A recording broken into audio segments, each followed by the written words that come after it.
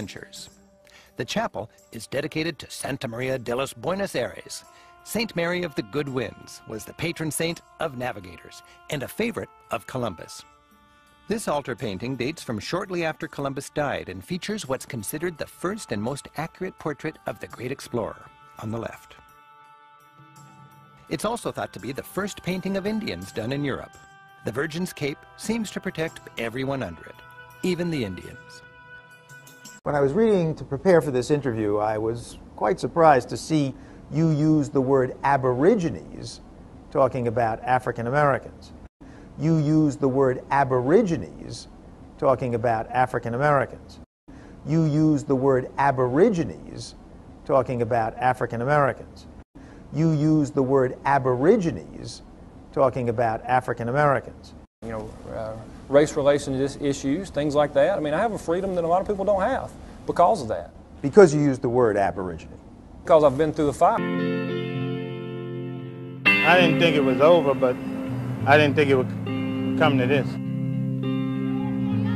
We're not able to get up and just go.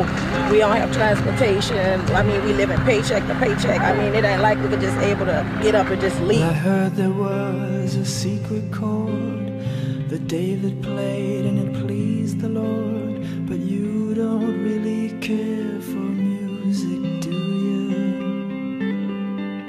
Well, it goes like this: the fourth, the fifth, the minor fall and the major lift. The baffled king composing hallelujah. Weren't the Pilgrims. We didn't land on Plymouth Rock. The rock was landed on us. 100 years later, the Negro is still languished in the corners of American society and finds himself in exile in his own land. Right? On page 24, he say in any case, at least 3,000 Americans, Native Americans, who are all reclassified as Negroes, are known to have been shipped to Europe between 1493 and 1501, which is during the Columbus expeditions, as we stated earlier.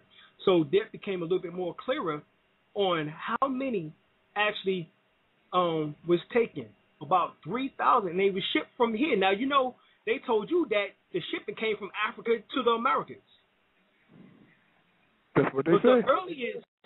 But the earliest records of slavery happened from taken from the Moors here and was taken into Africa and different parts of Europe. Now, there's another good book called What They Never Told You in History class by Indo-Kemet Kush, and he says the first Americans were black. Yeah, got it. And so y'all go and check that out. All right. Matter of fact, he says Colonel A. Bradgen say that he saw in a collection in Ecuador a statuette of a Negro that is at least 20,000 years old. He added some statues of the Indian gods in Central America possess typical Negroid features, and certain prehistoric monuments there undoubtedly represents Negroes in the shadows of Atlantis. So you where Atlantis was. And who was on Atlantis? Yeah. Now, repeat that again? Yeah. The book is called The Shadow of Atlantis, where he made that statement that there was a Negroid statuette that was at least dated 20,000 years old. And he said that that the Indian gods in Central America, that their gods had typical Negroid features. Yeah. And he said it's undoubtedly that all the prehistoric monuments represent Negroes. Europeans wrote that, didn't they? Yeah.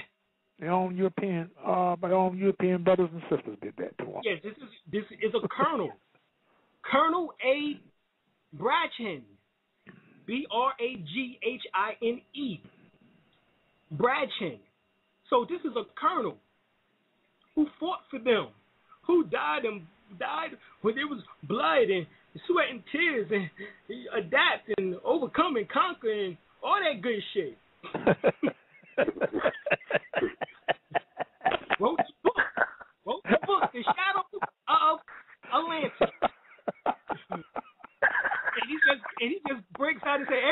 everything was Negro, and the shit been here at least 20,000 years, niggas. So think about it. You went past 10,000 years because, you know, the 101 that says that the flag is 10,000 years old, but then in the 102 it says 75,000 years. Well, at least 50, exactly. Yeah, exactly. so. Exactly. So, yeah, this is some deep stuff here. Oh, yeah. And it keeps going further and further back, don't it? Mm-hmm. Yeah. Deeper and deeper. Yeah. So here, the Empress Veriasi Terra Washita Tunica Godstone El Bay, she writes and she states that the Washita are the original inhabitants of what is now named the North, Central, and South Americas. Therefore, the Washita are not Indians. We do not accept the name African American, colored, or Indian. We, the people of North America, are predominantly Washita, the ancient mound builders. We were here thousands of years before the amalgamated so-called Indian. The Washita Empire had many descendants, and she said the 12 Shoshone nations, Cherokee, Creek, Chickasaw, Chickasaw,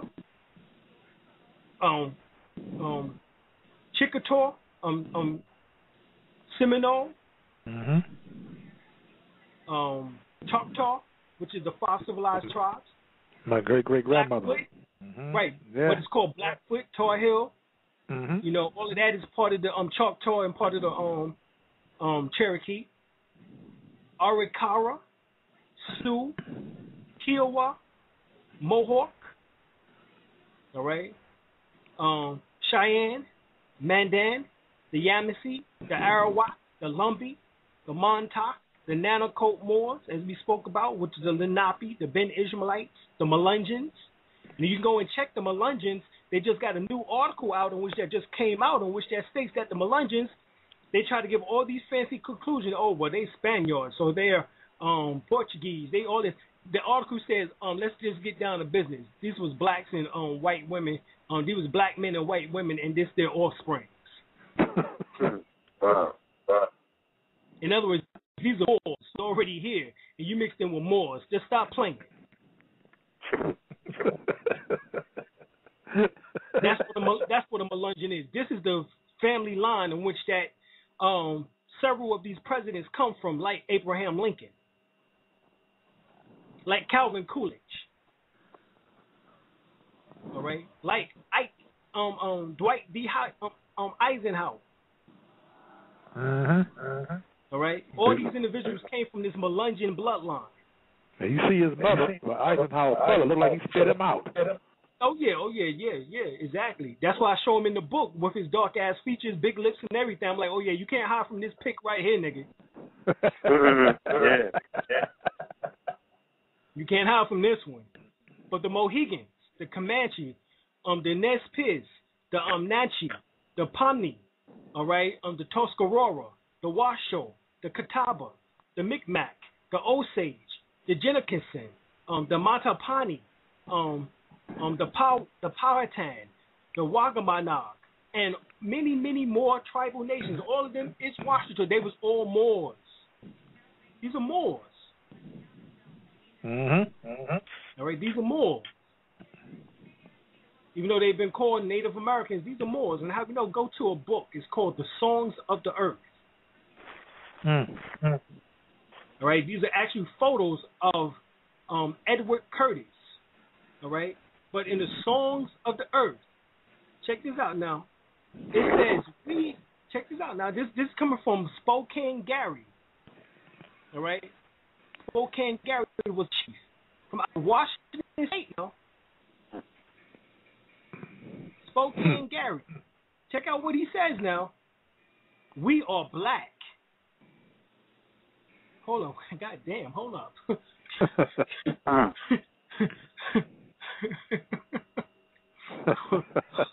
God damn. I'm sorry, y'all, but this some crucial shit. It is. Spokane Gary, all the way in Washington State, back in 1811, who died in 1892. He was born in 1811, died in 1892 now. He was a chief of a Native American Indian, so-called Indian tribe, and he comes out and says, "Yo, we are black, and if we cut ourselves, the blood will be red, and so with the whites, it is the same.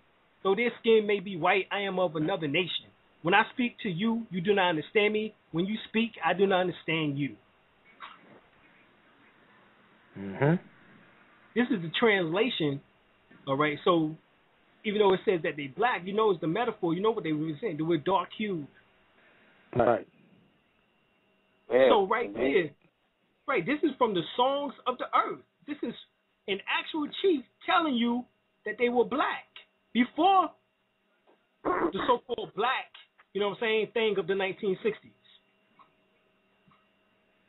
Before the black pride thing of the 1960s happened. So he could have used the name. He could have used the name more, and they just edited it out. Bingo, you got it.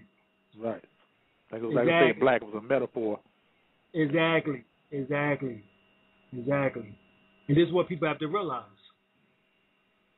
So, another good thing, you have a Harvard professor, Dr. Barry Fell, in which that he speaks about the Mi'kmaq of the northern Algonquin, the family of tribes in which that the Mi'kmaq belonged to.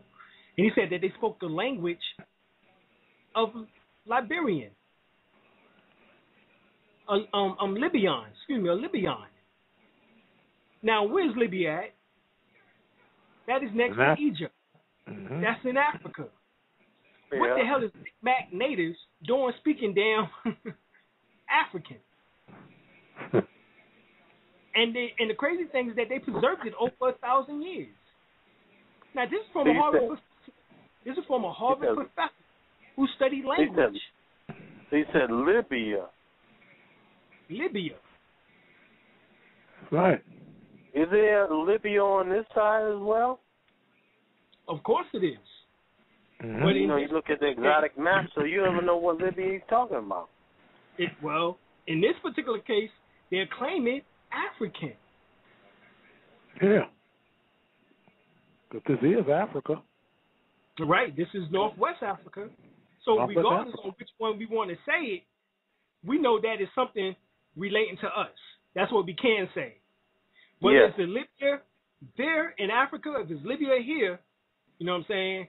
It's talking about us in some shape, form, or fashion. And this is coming from a Harvard professor who stated that Mi'kmaq, a damn Algonquin tribe, speaks African. Libyan, which is actually, when you look at it, it looks like hieroglyphics. It looks like the Mayan language. It looks like the Egyptian language or the hieroglyphics. That's how it looks. It looks like Egyptian. In fact, it is many of this of the meanings are identical.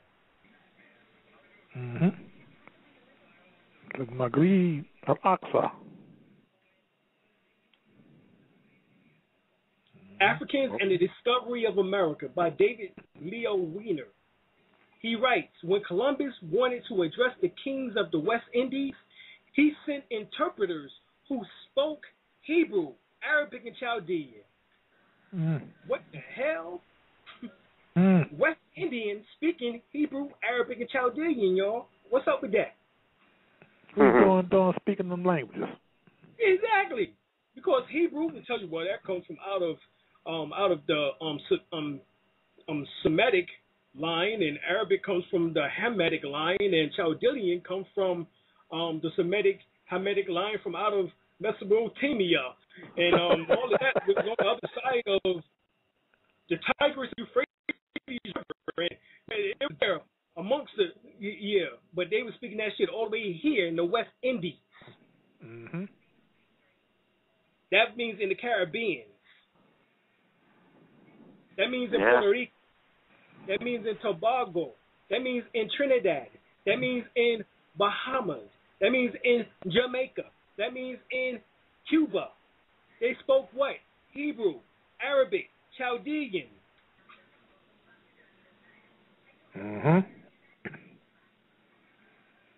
Yeah. That's supposed to be in Arabia, brother. Yeah, brother.